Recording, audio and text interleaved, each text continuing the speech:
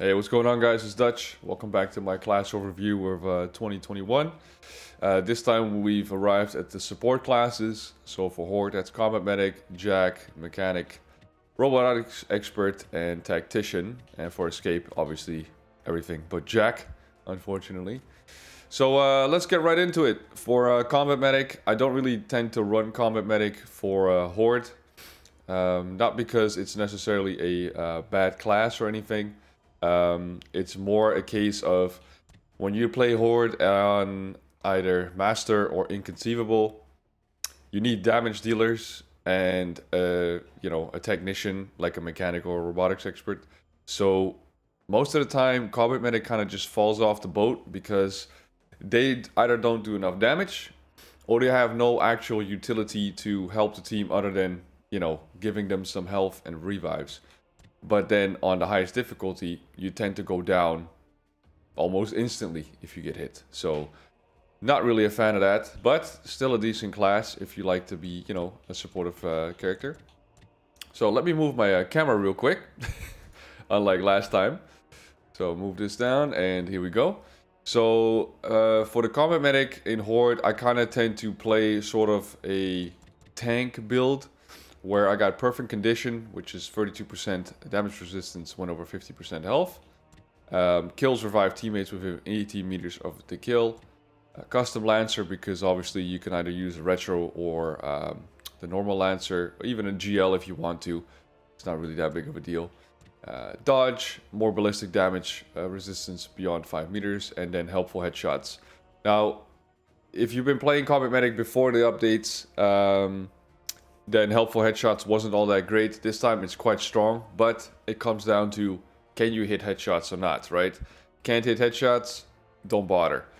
This is more a skill to kind of, because it says here, I think, within 10 meters. So you have to be near your allies. You can't just be running off on your own.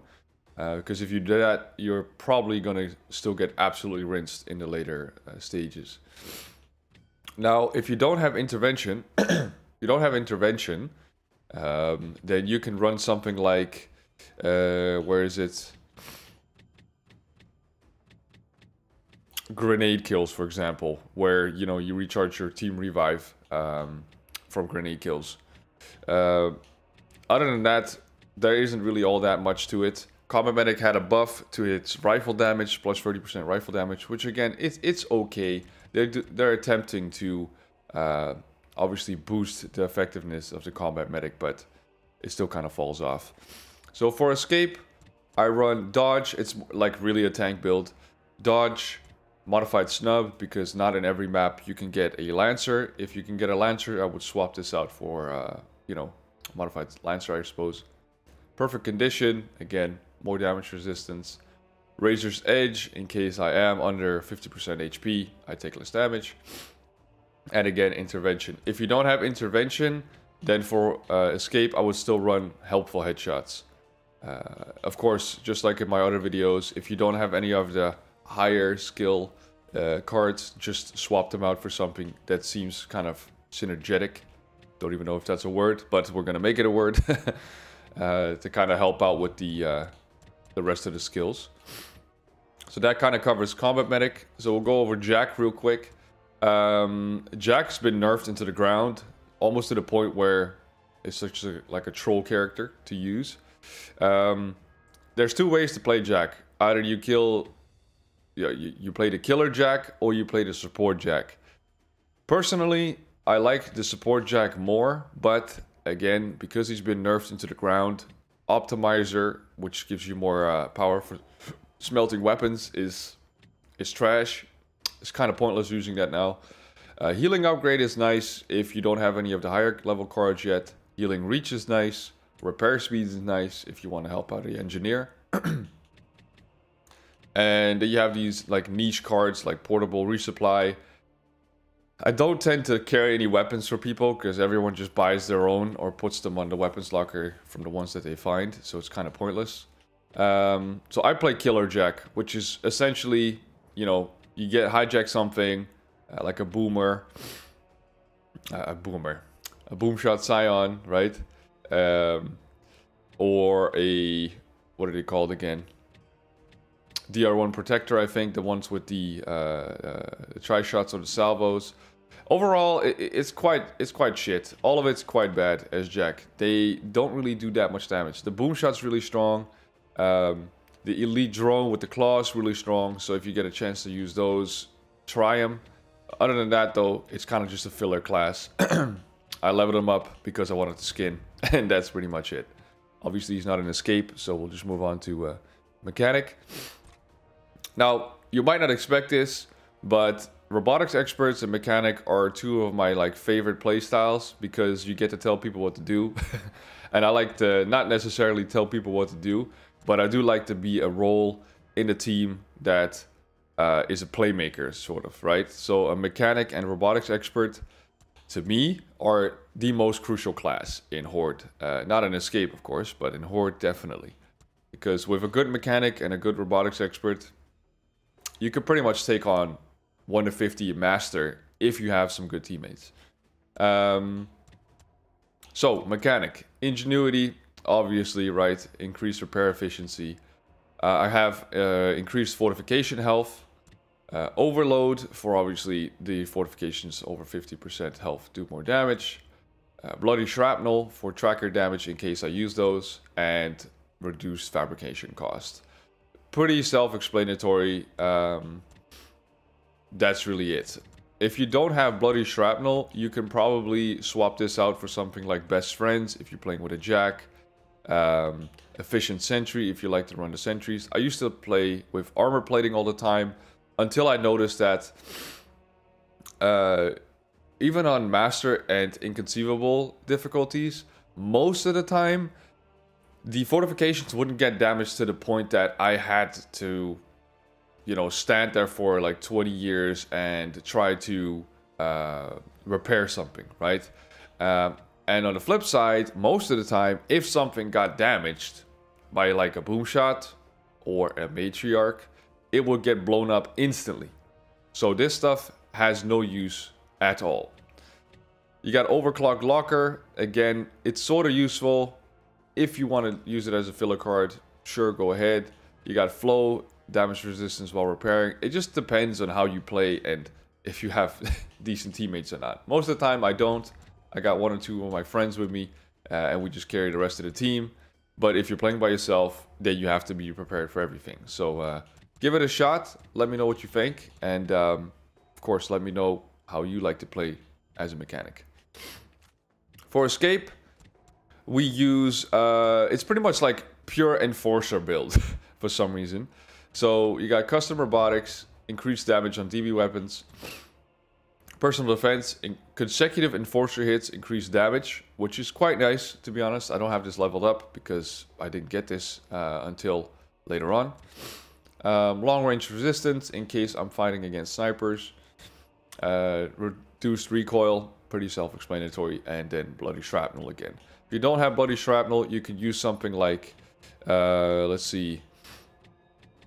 Well, that's pretty much it. There aren't really that many cards for escape because mechanic is clearly just a class that you're supposed to play in Horde. And we go over to robotics expert. Robotics expert is the last support class that I leveled up to 20 only recently, and it's a pretty decent class. In fact, I found out that this global sentry upgrade is actually universal, and not only that, you can stack this with multiple people. So I haven't tried this yet, and maybe you have, and you can let me know, but you can play as 1 engineer or even 5 robotics experts, and everyone else will be robotics experts running this class, or running this card. And you'll basically start off with sentries that do 30% from the engineer card, so 30% increased damage there, and 35% per teammate. So, you know, 4 teammates were playing robotics expert, that would be 120, 140 because of 35%, plus 30% off the mechanic anyway. So you're almost at 200% extra damage flat out. And then you can also level up the perks in-game to get more damage. I'd like to try this. And I'm gonna try this. And if I get it done, I'll probably make a video about it and show you guys absolutely how overpowered it's gonna be. And probably quite boring, because you're just gonna sit there watching these turrets just, you know, decimate everything. But yeah, so this is what I run. Global Sentry upgrade, Nerves of Steel. I noticed that this one is absolutely essential if you're playing something like Blood Drive or Checkout or whatever, anything where enemies can get really close. Because Nerves of Steel and Combat Engineer. Combat Engineer is nice if you're repairing for a long time, but this takes like 5 seconds. It says 2, but to be honest, it takes more like 5 seconds before you really notice that it's actually going faster. Well, with Nerves of Steel, you instantly notice if there's an enemy nearby, you're repairing quite quickly. Explosive Kill Shot, so killing down but not out enemies deals 50% damage to surrounding enemies. It's sort of a filler card just because, you know, if you don't have Homebody or, you know, you don't want to run something like Resistance or whatever, then the Explosive Kill Shot is very nice because even the turrets take advantage of this. Bloody DR1, just in case I have to pull out the ult. He does a massive amount of bleed damage. And then obviously Combat Engineer. There's another way to play Robotics Expert, which would be more of the escape build that I use. And that's more surrounded around using precision weapons and the DR1. So how I would run this, and this is thanks to my boy Hawk explaining this to me, you would basically get the ult and not use it. Because when the ult is ready, like it says here in Bloody Support, you do bleeding damage. Now, bleeding damage combined with experimental weapons is increased DB weapon damage plus bleeding. Now, there's only one precision weapon from the DBs. It's an M-bar. Most of the time in Escape, you'll find yourself an M-bar at one point or another. So, yeah, very useful. Obviously, Inspired Sniping, once you have an M-bar or a Marksa or whatever, using this will get your ult up quite quickly, if you're accurate. Now, I hate the M-bar. You might be different. Give it a shot. So that kind of covers Robotics Expert. And then the last but not least, one of the strongest overall classes in the game, Tactician.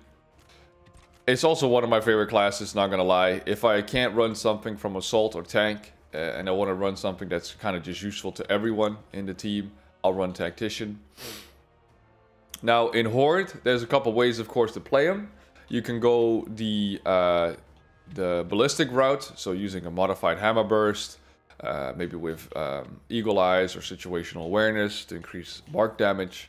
You got cooperation and disciplined, of course, which increases your damage like 100-fold. It's really good. But me, I play the lazy way. Again, recommended to me by my boy Hawk. Grenade pouch, increasing your grenade capacity. In fact, let's just upgrade this live while we're at it. The game's really slow, even in on PC. Grenade pouch for increased grenade capacity. Shredder for, you guessed it, explosive hits deal bleeding damage. Resupply duration in case, you know, I mean, in case it's always useful to have. You just resupply longer. Huddle up, so once you're closer to teammates, and increase radius of supply, of resupply. Why do I run the resupply amplifier and not resupply healing module? It's because, like I explained earlier, on the highest difficulties, you tend to go down almost instantly if you get hit by anything. So to me, lowering the damage taken is kind of pointless if the damage taken is almost like 20 times your HP anyway. So I tend to just use this so that everybody can get in the radius and start bombing the shit out of people. Grenade pouch, again, give it a try yourself. Once you've experienced how dumb it is to just walk to the fabricator, use 500 energy to buy yourself a full stack of nades, and just chuck them at the spawns over and over, you're gonna love it, believe me. Other than that, for escape is a different beast altogether. In this case, I use the modified hammer burst because 9 out of 10 times there's a hammer burst there. Disciplined is just a sick card to have. Shredder in case there are explosives around. resupply duration, and Venom explosive resupply. Tactician, I tend to only run on maps that I know 100% have Hammer Burst or explosive weapons that are just good to have. A lot of these filler cards like Venom Boost, which you have to wait for, you know, the Venom to pop up, I don't really tend to use anymore. In the beginning I did, but after a while you kind of outrun the Venom most of the time. So you don't really use this at all. Recharge Bounty, I used to think this was a really good card, but it might be me, but it seems like this is bugged. Because I'm like a spastic marker, so I mark everything and everybody all the time. And it says that people who kill the marked target get ultimate back. I haven't noticed this since release. I thought it worked, but I asked all my friends when we played, and they never really said, oh yeah, it's, you know, I can tell.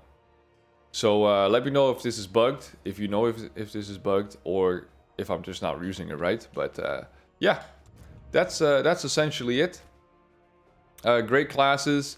Other than that, guys, support is just overall good good time playing. If you like to be a team player, you know, mechanic, robotics expert is really good. If you have a team of this plus Jack, I mean, you could probably get 1 to 50 on Masters with just those 3 classes, to be fair. The only problems you're going to run into is, you know, when you're up against some kind of boss like a Kestrel or a, what are they called? Matriarch, that they destroy your fortifications instantly, which is lame. But, you know, if that's the way that it is, then that's the way that it is. You're just going to have to deal with it somehow. Other than that, yeah, that's pretty much it. So I'll put the version of the game in the description below. Let me know what you guys thought of these classes and how you build your support classes. And of course, keep watching, subscribe for more, and I'll see you in the next one. Peace.